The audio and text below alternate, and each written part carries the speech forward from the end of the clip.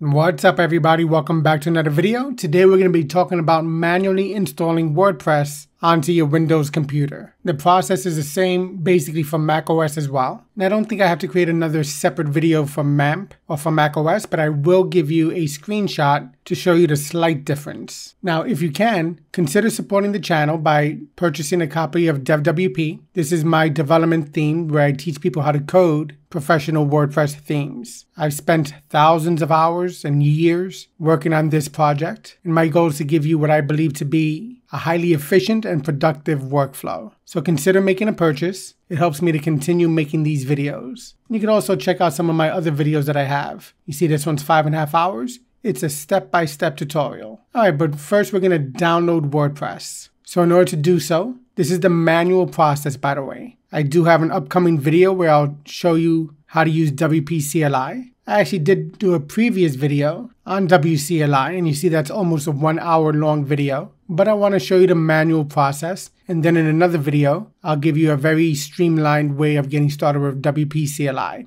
All right, so go to wordpress.org/download. Click on the download WordPress. You download it to your computer. I'm going to change the folder to the htdocs folder and click Save. Go to your File Explorer. I'm going to go to htdocs. I'm going to make it large icons. All right, so again, we see we have the default folders and files that are created when you download and install XAMPP. This is for Windows. If you're using macOS and MAMP, then you have a different set of folders. You'll click on the zip file that you downloaded to compress folders, so just extract all and extract. Let it run its course. It'll take about a minute in order to install this or to get it extracted. And we're almost there. All right, so once you have it extracted, this is the folder. Double click it. What I'll do is I'll just copy it and then paste it into the root of the htdocs folder. You want to have the WordPress core in the root of the htdocs itself.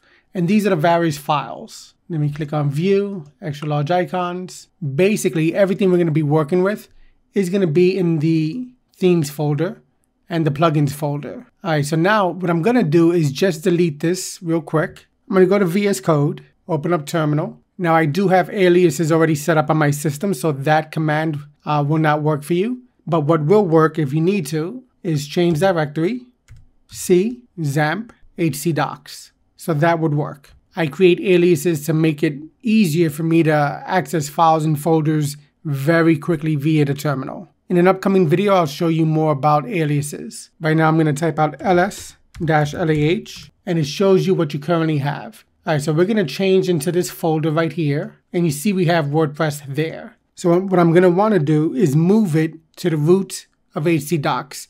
We did it before. I deleted the folder because I want to show you how to do this via the command line. Throughout this series of videos, I'll show you how to do certain things via the command line because I think that's definitely very beneficial. Then I'll have a separate video where I'll go over pretty much everything you need to know about Terminal and the command line itself. So from this folder, I'll type out MV, WordPress, and just a double dot. And now if we do ls-lah, we see we don't have WordPress there anymore. But if we go back to the root, now we see we have WordPress there. I could change into that directory, and I can see all the files and folders there as well. Let's open up our local server. I'm going to start Apache and start MySQL. And then I'll go into the browser and go to localhost. Then I'll go to phpMyAdmin. Now I'm going to create a database. I'll go here to databases. I'll type out WP. I'll click create. The database is set up. But you see we currently have no tables. So what we'll do now is I'll go back to localhost and I'll type out localhost/WordPress. Since we kept the name of WordPress as the folder name, you'd use that as the URL to access your local WordPress installation. So since we haven't set it up yet, we'll get this page, click on continue. So we're going to need the database name, which we set to WP. The username for XAMPP and for MAMP is going to be root. For the database password, for XAMPP, it's going to be blank. You can change it, but I'll leave it at default blank for now. If you're using MAMP, it's going to be root. And for the database host, it'll be localhost. And you can change the table prefix if you want. So we'll click Let's Go. The database name is WP. Username is going to be root. For XAMPP, it's going to be blank. For MAMP, it'll be root as well. Then we'll leave the database host as localhost. and the table prefix as WP_. Then click submit. If everything's correct, you'll get this notification, and then run the installation. Then you can give yourself a site title. I'll just call it WordPress for now. Give yourself a username, a password. Now, we're working locally, and there's no sensitive data on this, so I'll leave it to root. Confirm use of weak password. Now, if you're on a production site, obviously you want this to be extremely strong. But with no sensitive data and being in a local development environment, it's okay to use, a weak password here. Put in a fake email, and then click Install WordPress. Once it's been installed, click on Login, put in your username and password, and now we have WordPress installed. Go back to the database, refresh the page, and now you see we have the 12 tables that are set up for WordPress by default. I do have a very long video where I go deeper into the WordPress database, but basically these are the 12 tables that you're going to work with most often. Go back to your local installation. You can see your post over here, your pages, any plugins you currently have installed, the settings, permalinks, any tools, any users that are on your system for this local installation, and any media that you have. All right, so just get familiar with the back end of WordPress itself, and now you have your local installation. Get to know the database, and this is just the beginning of our journey to developing a custom theme. Again, if you can, consider supporting the project by purchasing DevWP. It's a project I've been working on for years. I put thousands of hours into this, and my goal is to give you a very efficient and productive workflow. You can also check out some of the other videos I have, where I go over how to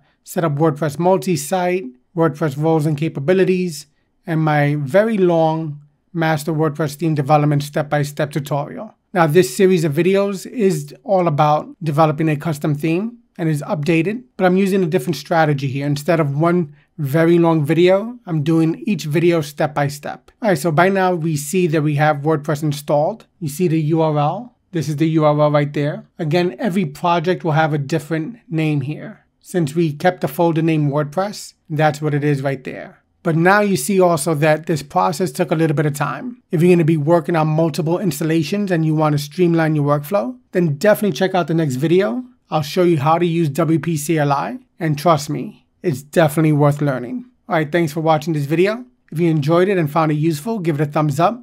Don't forget to subscribe. Consider supporting the channel by getting DevWP, and I'll catch you in the next video. Happy coding.